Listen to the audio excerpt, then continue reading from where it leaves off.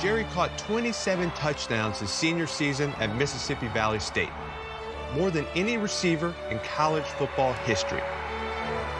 But reporters doubted an HBCU product could be as dominant in the big, bad NFL. Did you ever wish that you got to compete against some of the bigger 1A schools and kind of showcase that y'all could play with anybody? I did in the All-Star game. 6'2", 197.